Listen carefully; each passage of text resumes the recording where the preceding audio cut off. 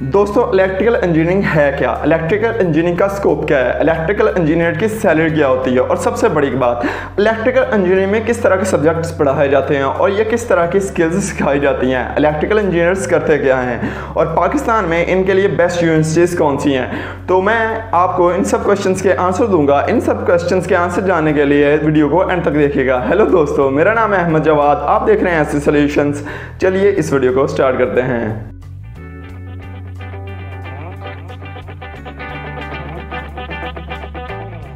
दोस्तों electricity, electronics, mechatronics, electromagnetism की study electrical engineering में करवाई जाती है। इलेक्ट्रिकल इंजीनियरिंग में इलेक्ट्रिकल डिवाइसेस और इनके जो पावर प्लांट्स हैं इन तरह की स्टडीज़ को करवाया जाता है। इसमें ब्रांचेस होती हैं, तो मैं पहले आपको ब्रांचेस बताता हूँ कि इलेक्ट्रिकल इंजीनियरिंग की ब्रांचेस कौन कौन सी हैं और इनमें मेजर्स कौन कौन से होते हैं। तो चलिए शुरू करते हैं। सबसे पहले electronic digital computers, power engineering, telecommunication, control system, radio frequency engineering, signal processing instruments, micro electronics.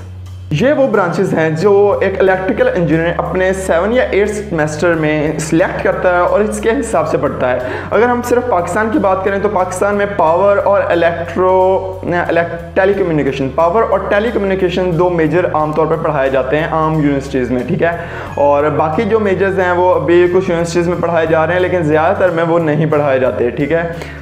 अब बात करते हैं कि इलेक्ट्रिकल इंजीनियर्स करते क्या हैं। Actually electrical engineers devices design करते हैं, सर्किट डिज़ाइन करते हैं, मैथ और फिजिक्स के रूल अप्लाई करके पावर कंजप्शन को कंट्रोल करते हैं, पावर प्लांट्स को कंट्रोल करते हैं। इसके साथ साथ इंडस्ट्रीज़ में जितने भी दूसरे प्रोजेक्ट्स चल रहे होते हैं इलेक्ट्रिकल बेसिस, उनको दूसरा मैनेज करते हैं। इसके साथ साथ इलेक्ट्रिकल डिवाइसेस कितनी कंजप्शन लेगी, कितनी इलेक्ट्रिसिटी कॉस्ट आएगी, इन सबको मेजरमेंट करते हैं और इस तरह की चीज़ें इलेक्ट्रिकल इंजीनियर्स करते हैं। और इनकी जो ज़्यादातर जॉब्स हैं वो कंपनीज में होती हैं जो कि टेक्नीशियन कंपनीज होती हैं, जैसे कि माइक्रोवेव ओवन की कंपनी कोई हो गई या रेफ्रिजरेटर वगैरह की कंपनीज, इनमें इनकी जॉब्स होती हैं। इनके साथ साथ जो इलेक्ट्रिकल इंजीनियर्स हैं इनका रोबोटिक्स और इस तरह के मैकाट्रॉनिक्स इनकी इंजीनियरिंग है, मैकाट्रॉनिक्स बाकायदा, लेकिन उसके साथ ये मिलके बहुत ज़्यादा चीज़ें डिज़ाइन करते हैं। ड्रोन्स और इस तरह की चीज़ें जितने भी हैं रोबोटिक्स, वो इलेक्ट्रिकल इंजीनियर्स ही प्रोग्राम करके और बाकी चीज़ें करके डिज़ाइन करते हैं।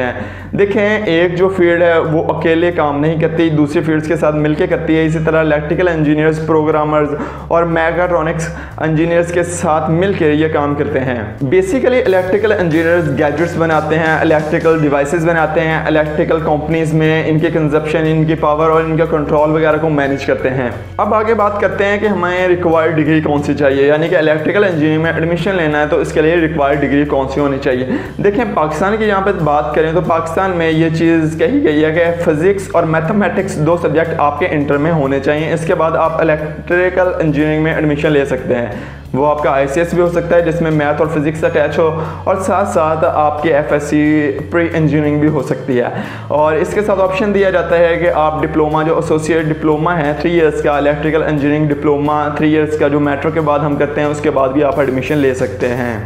इसके साथ साथ जो दूसरी कंट्रीज़ हैं जैसे इंडिया हो गया या दूसरी कंट्रीज़, उनमें भी यही रूल अप्लाई होता है। और तो अगर आप स्टडी अब्रॉड करना चाह रहे हैं या किसी और कंट्री से हैं तो वहीं पे भी यही रूल अप्लाई होता है कि आप फिज़िक्स और मैथ आपके दो सब्जेक्ट होने चाहिए इंटर में, और इसके बाद आप ग्रेजुएशन के लिए 4 साल की इंजीनियरिंग कर सकते हैं।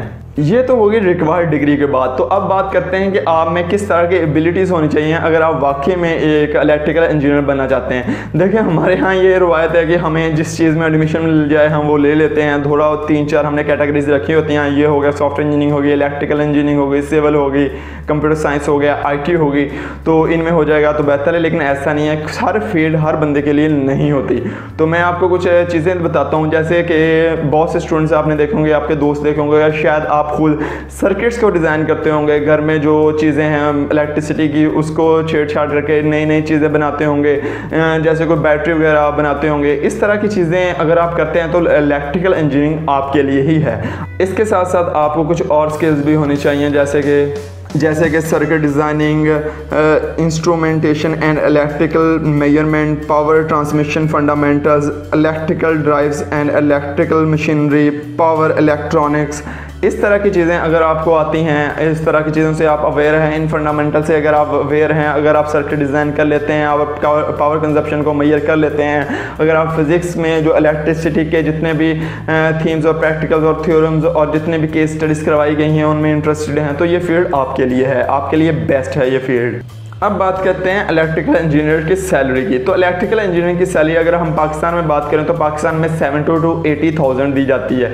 देखें, मैं ये एवरेज सैलरी बता रहा हूँ, इससे कम भी हो सकती है, ज़्यादा भी हो सकती है। अगर आप फ्रेश हैं, बिल्कुल आपके पास एक्सपीरियंस नहीं है, तो आपको तकरीबन 40,000 या 30 to 40,000 पर हायर किया जाता है और तकरीबन 2 साल बाद आपकी 70 to 80 हो जाती है। लेकिन अगर आप एक्सपर्ट हैं और बहुत ज़्यादा एक्सपर्ट हैं, आप चीज़ों अच्छी कंपनी में जॉब कर रहे हैं, तो फिर ज़ाहिर बात है कि आपकी पे भी ज़्यादा होगी, तो 2 लाख 3 लाख 4 लाख भी हो सकती है। ठीक है, पाकिस्तान में बहुत ज़्यादा कंपनीज ऐसी हैं, टेक्नोलॉजी कंपनीज ऐसी हैं, टेक कंपनीज ऐसी हैं जो इलेक्ट्रिकल इंजीनियर्स हायर करती हैं। इसके साथ जो हमारे इलेक्ट्रिकल अप्लायंसेस की जितनी भी कंपनीज हैं वो भी इलेक्ट्रिकल इंजीनियर हायर करती हैं। तो ये बात नहीं है कि इसका स्कोप कम है, स्कोप बहुत ज़्यादा है, पाकिस्तान में बहुत ज़्यादा है और अब्रॉड में भी बहुत ज़्यादा है। सबसे ज़्यादा स्कोप जिस कंट्री में है वो है दुबई। दुबई में हर इंजीनियरिंग का स्कोप है, लेकिन इलेक्ट्रिकल इंजीनियरिंग का, इलेक्ट्रॉनिक्स का बहुत ही ज़्यादा स्कोप है। आप क्वेश्चन करेंगे कि दुबई में तो चीज़ें बनती नहीं है, लेकिन ऐसी बात नहीं है। जितने भी कंपनीज हैं उनके हेडक्वार्टर दुबई में ही हैं, वो दुबई में ही जॉब करते हैं, दुबई में ही सारा प्रैक्टिकल और सारा थ्योरी वर्क किया जाता है और बाद में उनके पावर प्लांट्स जो हैं वो दूसरी कंट्रीज़ में लगाए गए हैं।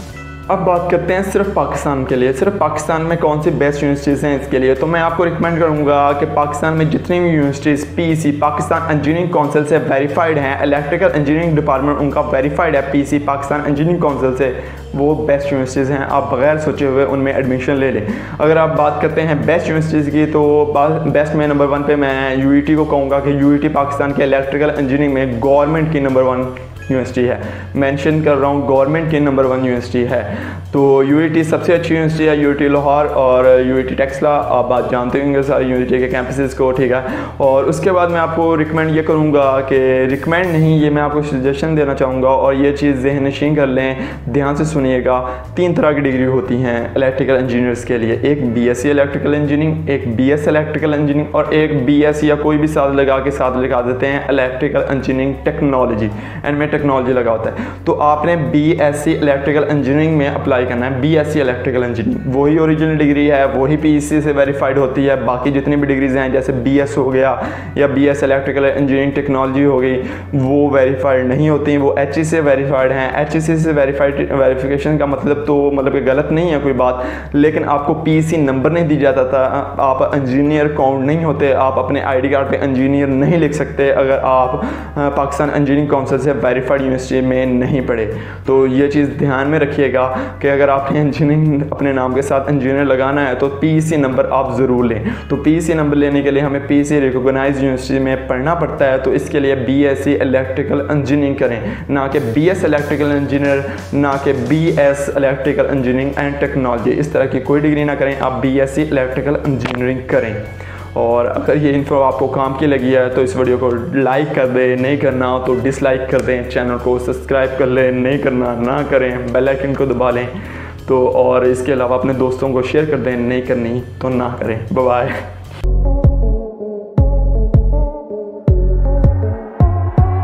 जहाँ पे बहुत ज़्यादा काम किया